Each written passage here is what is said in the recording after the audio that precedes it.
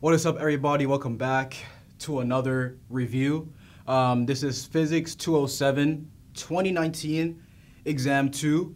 It's a good weekend so far. Alabama lost yesterday, Saturday. They lost yesterday to, I don't know, I forgot the team, but they lost yesterday to Tennessee. So it's been a good weekend. Getting ready for this test we have on Wednesday. And this one is kind of interesting. Lots of new topics, stuff that I'm struggling with still, but I'm going to try to explain it to y'all in teenager terms as much as I can. So if you're new to the channel, please subscribe, like the video, comment down below if this video helped. And if you got any questions, DM me on Instagram. My Instagram's in the description, so you can DM me if you have questions. And also, for the people watching me, I am not a physics channel, because I was in the gym one time and one dude came up to me and said, "You're the physics guy. You're the dude that makes physics videos." And I'm like, I don't do physics videos. That's only 1% of my videos. I'm a vlogger, public interviewer. This is just 1% of the things I do on my channel. So without getting distracted, without further ado, let's get into 2019 Exam 2, number 1. So number 1 is going to pop up on the screen right here. I'm going to read it. In the circuit below, all the R's and V's are known. The circuit was put together a long time ago so that it's in a steady state. Obtain a sufficient number of equations that you could solve for all currents. So let me start off by drawing it first. Let me just do a quick drawing real quick. So I'm going to put that right there. That right there. Then we got this, there, make it long, there, there, this, and then finish it off right there. Excuse me. And then this right there in the middle, and that. And we have plus, negative, this is V2, and then we have plus, negative, this is V1. We have R1, R2, R3, R3, R2, R1. And we're just supposed to find the sufficient number of equations. So for this problem, we have 3 steps that we're going to need to do for this problem. So the first step we're going to do that he taught us is to start with naming your direction of currents. So we're going to start off with naming the direction of the current on this circuit. So I'm going to take the current starting from the battery as this way, or I'm going to name this I. And this I is going to keep on flowing until it gets to this junction right here. It's going to split into another current and another current down there. So we're just going to name it. Yeah, let me just make it so similar to what they got. We're going to name this I1. And then when it gets here, we're going to name this I3. Yeah, we're going to name this I3. And when it gets down here, we're going to name it I2. So now since we're done with that, that's step 1. Now step 2 is to find the direction of the capacitance. There's no capacitors in this question, so we can skip that step. And the third is to indicate your direction of loop. So we're going to do the direction of loop going clockwise like this, clockwise for both. And we're doing 2 of them because to find the sufficient number of equations, you take the number of loops and subtract it by 1. So we have 1 loop, 2 loops, and the big loop. And that's 3 in total. So we're going to be doing these 2 loops right here, clockwise direction. And after that, you can label it number 1. And this is going to be number 2. And now since we're done with that, we're going to start off with our common rules. You have to write down the loop rules and write down your current rules and the junction rule. So for the junction rule, the rule is the charges at a junction is equal to whatever comes out. So over here we see I1. I1 is equal to I2 plus I3, because that is what's going in the junction is equal to what's coming out, I2 and I3. So that's I1. That's the first formula we're going to need. The second one we're going to need to write down just to get points is electric field is equal to resistance J, if you want to write that down. And then now after that, we wrote the junction formula and we wrote the formula already. Now we're going to get into solving the equations. So we're going to start off with this loop right here, loop number 1. Let's write loop number 1 right here. We're going to write down the formula. So we're going to start off from the battery. I heard this is good. Start from the battery, and we're going to keep on going up till around. So from the battery, we're going to start off with V1. So it's going from negative to positive, which means it's going to be a positive increase. So, and the electric field is negative E dot dr. V is equal to negative E dot dr. So you have to take the negative of whatever the number is. So if it's increasing, it's a positive increase. So this is going to be negative V1. Then after that, you're continuing, follow, and you get to R1 right there. You get to R1 right there, and we're going to need to write the formula for that. I is equal to V over R. And we're writing the V's. So V is equal to Ri. So once we get right here, you see the current right here is going to be facing this way, and we're also facing that way. So that means the dr is in the same direction as our loop, so they're both going to be positive. So we're going to get plus R1, and we know the I1, R1. Now we continue with the loop, get to the junction, go down again, and we're still going down, and we approach R2. The current is going down, so the dr is still downwards, and the loop is going downwards clockwise direction. So it's going to be another positive. So it's going to be plus I2 R2, and the law states that it equals 0 in a closed loop. So that is for the first one right there. And that's for the first one right there. And for the second one is going to be the same. We're going to do the same rule. Let's start off from the battery. So this one is going from positive to negative. So positive to negative means negative increase, which means negative decrease, which means a positive increase. So it's going to be positive V2, going to continue clockwise. You're getting to R2. And you see over here, the current is still going downwards, but you're moving clockwise. So dr would be this direction for this, and that's going negative. So it's going opposite. So this one's going to be negative I2 R2, and then we're going up. Then we get to I3, keep going clockwise, and I3 is still going this way, still going downwards. So it's going to be positive because it's in the same direction. I3 R3 is equal to 0, and that should be it. That should be all the formulas that you need for this question. Let me double check the answer. This one's correct, and they have this formula right here, and then they have the negative V1 plus I1 R1 plus I2 R2 is equal to 0. So they got all the equations that was needed, and that's the correct answer. Now let's move on to number 2. Okay, moving on to number 2. In the circuit below, RC's and V's are known. The circuit was put together a long time ago, so there's in a steady state. Obtain a sufficient number of equations that you can use to solve for all the currents and charges on the capacitors. Find the numerical values of the currents. So I'm not going to do the numerical values because this is don't panic and we don't deal with numbers, so I don't know why that's there. But if you get the equation, you can plug it in if you want to do the math and you're a math nerd. So let's get into it. I'm going to start off by drawing the diagram they gave us real quick. Let's go.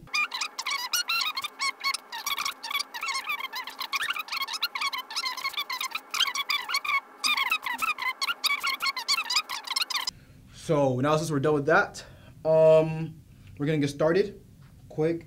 We'll start up around the formulas we're going to need. So we're going to need this formula right here. Change in V is equal to Q over C, which is equal to charge over capacitance.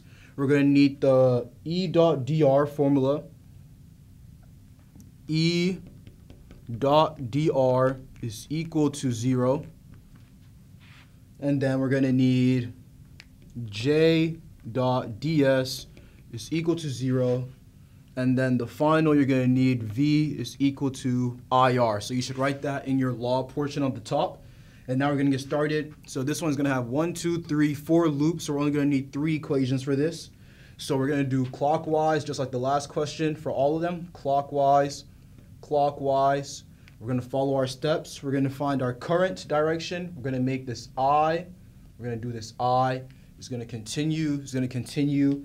And we're going to be using the same I across all of it because it's going to be, there's not going to be any new I's. There's not going to be any new I's even though it's a junction. So yeah, it's going to be the same I, and then we're going to go down here, I, and then, yeah, we're going to go down here, I, down, It's going to be the same thing across the whole diagram. So we're going to label, this is going to be number 1, number 2. Actually, we're going to do number 1, number 2, and this one's going to be easier. Our last one is going to be this whole loop. We're going to do the big loop. So this is going to be number 3. So let's start off with the formulas. So for number 1, we're going to do the same technique like we did in the last question. We're going to start off from the battery. We're going clockwise, so it's negative to positive, which means positive increase, so negative V1. Negative V1, we're going to continue, plus I is going to be plus I R1. Going to continue, plus I R4, and that's it for number 1. Now for number 2, we're going to go to this loop. We're going to start off from, there's no battery, so we're going to start off from here. So we still have the same I's going down. I, R2. You're going to have the capacitance. Capacitance is QV. Capacitance is QV, but we're looking for V, so it's going to be Q over C. So this is going to be equal to IR2 plus Q. Actually, wait. There is no resistance. Yeah, that's one thing I forgot to mention. There is no resistance when there's a capacitance. Anything in the same line as that area is going to be 0. So there's no resistance in this whole line. This whole line, wherever there's a capacitance, there's no resistance because capacitance makes resistance 0. It's just going to be Q1 over C1. Going to continue. Then it's going to be negative IR4. And that should be it. And that's equal to 0. And now for the last one, the big loop, we're going to go from the battery, negative to positive. It's going to be negative V1 plus IR1. Going to continue down here, plus IR3. Actually, there's no IR3. IR3 is 0 because in the capacitance, it's going to be plus Q2 over C2. Continue down, positive to negative means negative decrease, which means positive V1, positive V2, and then we're going to continue. We're going to come back to the loop, and that is all equal to 0. And now if you want to solve for the equations or whatever, so you know Q1 all over C1, this is going to be equal to Q1 is equal to C1 IR4, okay? And this one, if you want to do it, let me see. This one, if you want to do it, is going to be, combine the I's, is going to be V1 over R1 plus R4. If you move the V1 to that side, combine like terms and divide both sides by R1 plus R4, that's going to be the I. This is equal to I. And if you need Q2 is equal to, move this to the left side, or yeah, move this to the left side and then just multiply it by that. So it's going to be C2 V2 minus V1 plus IR1 plus IR1. And that is it for number 2. That's all you needed to find. They wanted you to find the value for all the currents and the charges. So you got Q1, Q2, and the current. That's it for number 2, and let's get into number 3. Now, since we're done with the easy questions, time to get into the hard questions. Pause. Number 3, 2019 exam 2. Okay. A spherical shell has inner radius A and outer radius B. Is made of material resistivity with distance or radius, given that. Battery with known voltage V is connected as shown.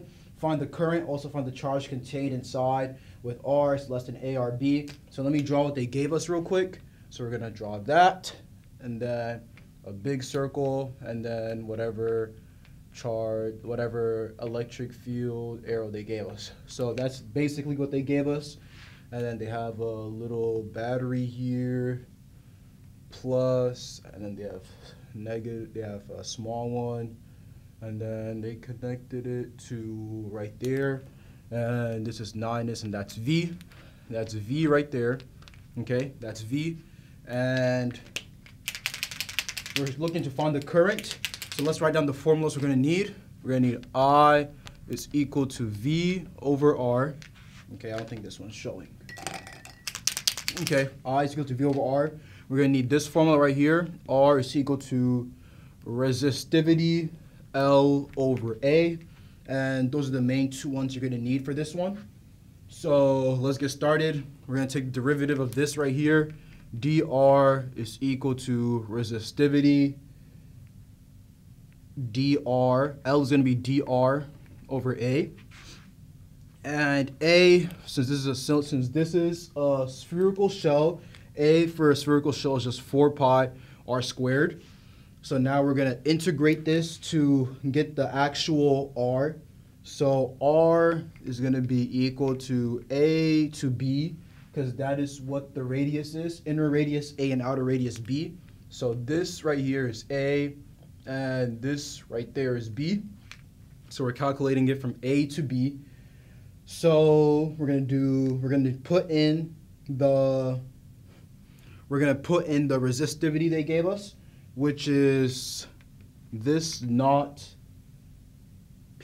R squared over B squared, R squared over B squared, and then we're gonna have dr over 4 pi r squared, and that's what we have. And now we're gonna put the constants on the left side. So this is going to be equal to resistivity naught over 4 pi,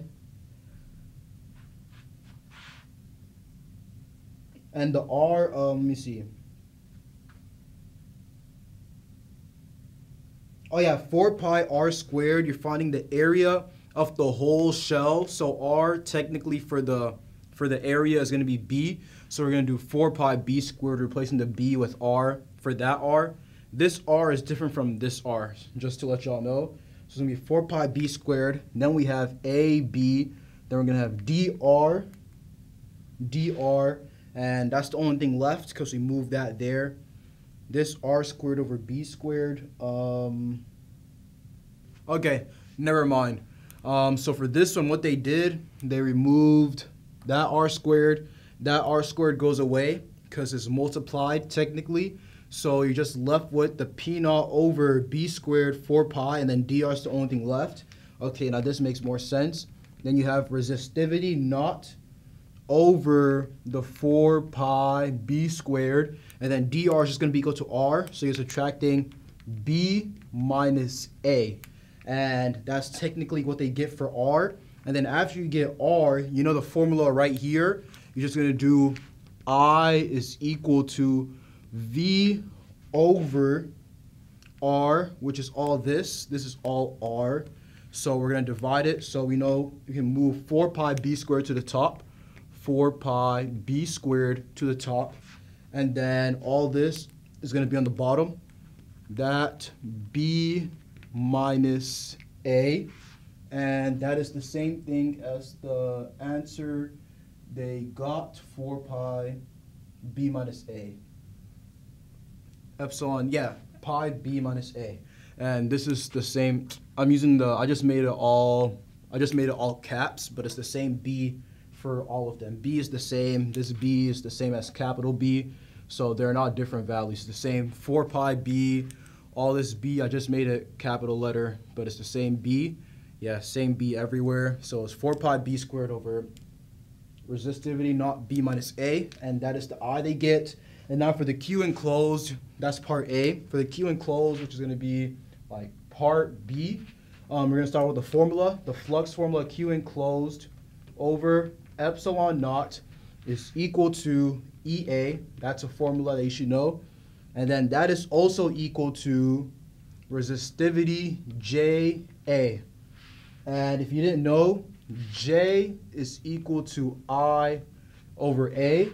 So if you combine all that, it's going to be equal to resistivity I over A times A, which is equal to resistivity I. And after that, you combine it with the resistivity they gave you, which is this right here, and you get that naught R squared over B squared I. And that is the charge enclosed. That is equal to the Q enclosed. Actually, no, you have to multiply it by epsilon naught. So it's going to be epsilon naught. And that is equal to the Q enclosed, which is the correct answer that they get in the answer key. So this is the formula that you need to remember for this one. Time for the last and hardest question. Okay. A spherical conducting shell has inner radius A and outer radius B. At a center, a sphere of radius D has a charge of Q uniformly spread throughout. Find the difference in electric potential between a point of center and point 2B from the center. So let's draw what they gave us. So they gave us this. This has some charge inside.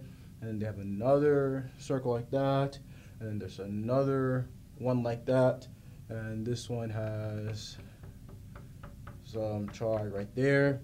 And we're trying to find a point 2B. This is 2B right there.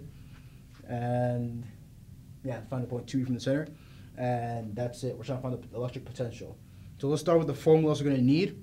We're going to need the electric potential formula is equal to negative E dot dr integral. Negative integral D dot dr. And then we're going to need the flux formula. E dot ds is equal to Q enclosed over epsilon naught. And those are the main two formulas we're going to need. So we're going to have to split this into different regions. We're trying to find from 2B to the center. We're trying to find from this center all the way to over there. So we have 1, 2, 3, 4 parts on there. We're given inner radius A and outer radius B. Okay, so center a sphere of radius D. So we know this inside radius right here, and this right here is D. And then we know this right here is A. We know this right here is A. And we know this right here is B. So let's start off by labeling everything. So now since we have that, we're going to start off with finding the electric potential for each place. So we're going to divide into 4 sections.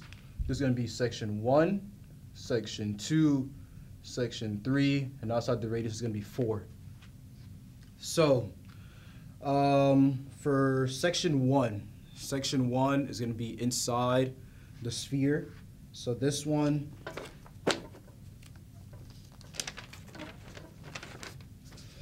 one's gonna require some work.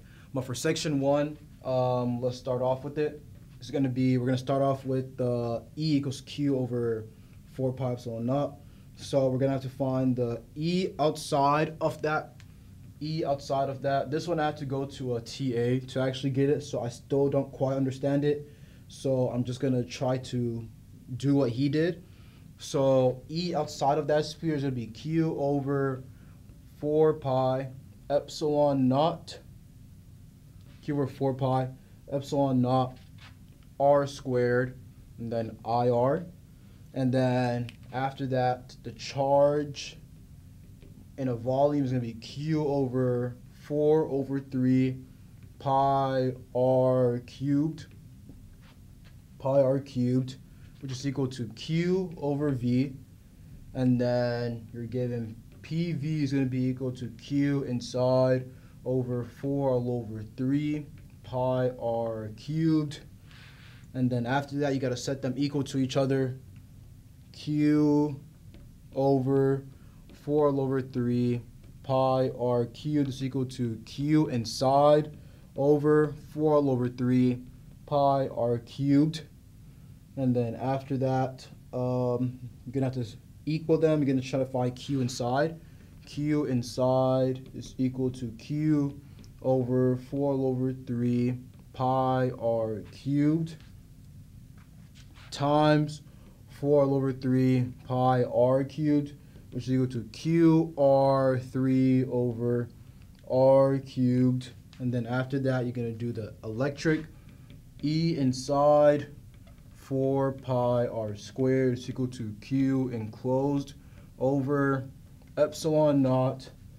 And then, yeah, after you solve that, it's going to be E in is going to be equal to QR over 4 pi epsilon naught d cubed, which is the r inside, radial direction. And then the potential of that is going to be 0 to d q over 4 pi epsilon naught d cubed, epsilon naught d cubed r dr, which is equal to q over 4 pi epsilon naught d cubed r squared over 2, and there's going to be d to 0, and that is q over 4 pi epsilon naught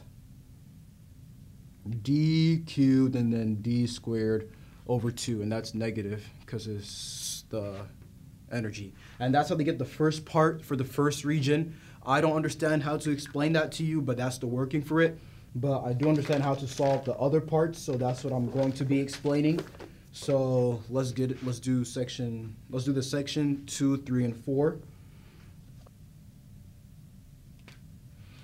Okay, so for section 2, it's when the radius is when d is less than the radius, which is less than a. So we're finding this section to that section. So we know this is radius d, and that's radius a. And there's a charge inside this, and that charge is q. So we're going to start off with the flux formula.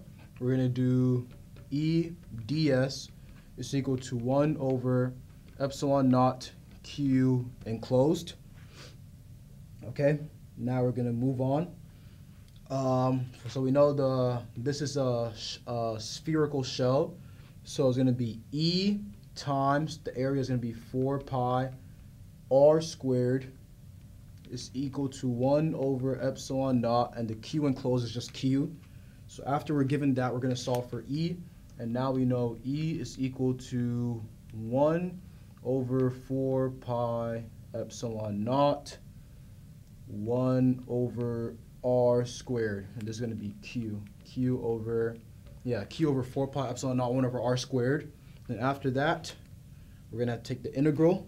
It's going to be negative q over 4 pi epsilon naught, and then 1 over r squared dr, which is equal to q over 4 pi epsilon naught, and then 1 over r, whatever the bounds are. And the bounds for this is from a to d.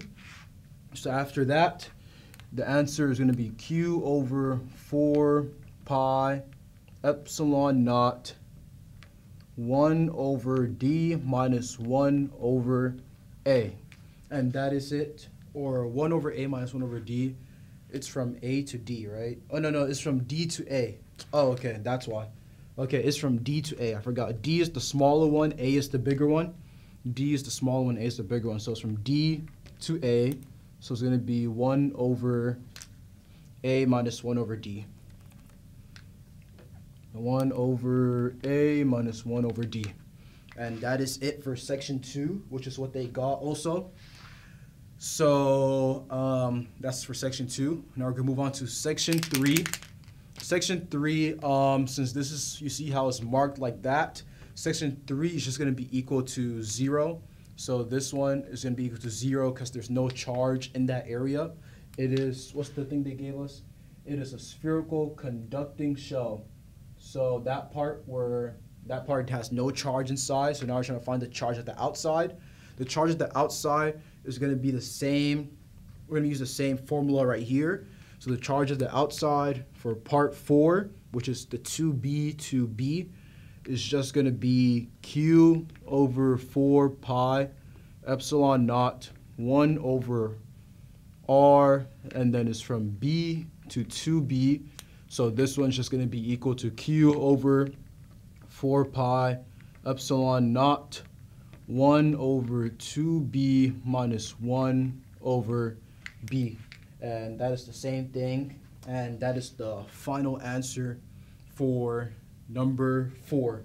1 over 2b minus 1 over b. Yeah, using the same thing because it's the same sphere. So you apply that to that. And you just combine all of these electric fields, and that's how you get the final answer that they get in the answer key. That's it for today's video. Thank you guys for watching. I'm going to be doing 2018 right after this. So if you want to watch 2018 version, go ahead. Thank you guys for watching. Leave a like on the video, send this video to your friends, and I'll see you guys in my next video.